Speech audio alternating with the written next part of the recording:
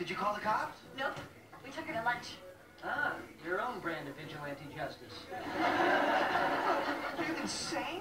This woman stole from you. She stole. She's a stealer. You know what? After you're with this woman for like 10 minutes, you forget all that.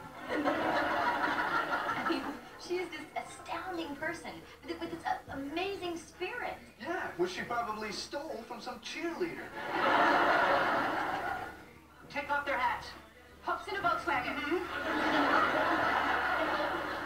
I laughed at you. No way did you do this. Monado was very brave. It was so wild. We told them that we were the Gunnarsons in room 615, only to find out that the Boston Celtics had taken over the entire 6th floor. So when they caught on to the fact that we're, short and have breasts, they threw us out. I was thrown out of a hotel. Me. Go Manana. Well, you ladies are not the only ones living the dream. I get to go pour coffee for people I don't know. Don't wait up. Oh, by the way, tomorrow we're auditioning for a Broadway show. Excuse me? There's an open call for cats. I'm thinking we go down there, sing memories, and make complete fools of ourselves. What do you say? No. Remember who you're dealing with here. I mean, I'm not like you. I can't even stand in front of a tap class. Well, that's just probably because of your Amish background. What? Well, you're Pennsylvania Dutch, right? Right. Till I bought a blow dryer, and then I was shunned. I used to be just like you. And then one day, I saw a movie that changed my life. Did you ever see Dead Poets Society? Uh-huh. I thought that movie was so incredibly boring. I mean, that thing at the end where the kid kills himself because he can't be in the play? What was that?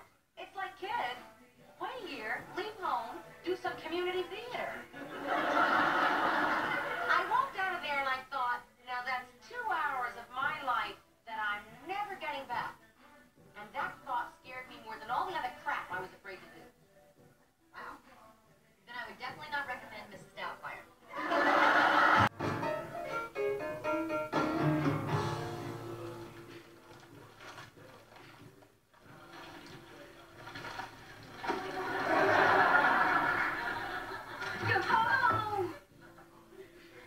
Where the hell have you been?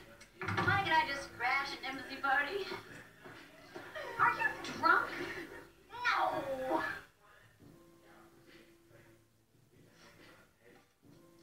Why? I'm so drunk. Oh, great, Monica. You know what? You could have called. I've been up here. I've been worried. Monica! What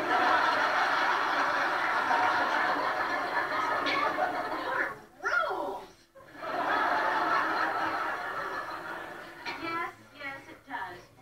Okay, look, the restaurant called again today. They want to know if you're going to be showing up for work. Nope. Going to the Big Apple Circus today. Okay, Monica, what are you doing? You're going to lose your job. This is not you. No, it is me. I'm not just the person who needs to fluff the pillows and pay the bills as soon as they come in.